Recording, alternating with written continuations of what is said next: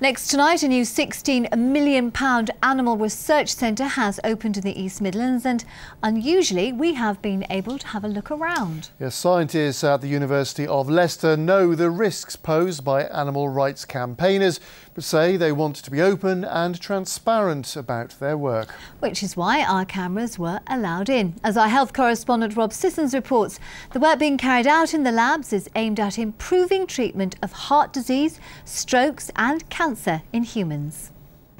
In the new theatre, this mouse is anaesthetised, having a drug pump fitted.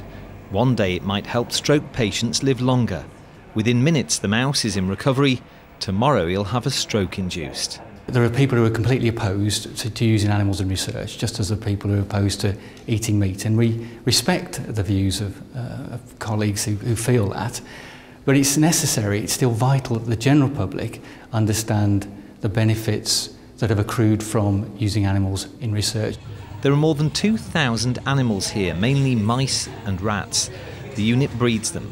There are no plans to use dogs or monkeys here. The staff say it can feel uncomfortable balancing the welfare of animals versus humans, but insist this is vital work. There have been projects here that have led to improvement in kidney transplantation, the treatment of cancers affecting the liver. And they've used mice to investigate how curcumin, a curry spice ingredient, can slow the spread of bowel cancer.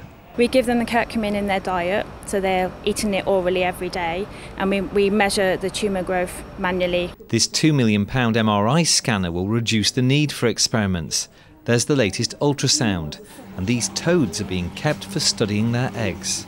Well, here at the University of Leicester, they're hoping to start a new era of openness about animal experimentation. They say they're not being defensive about what they do. They insist they've got nothing to hide.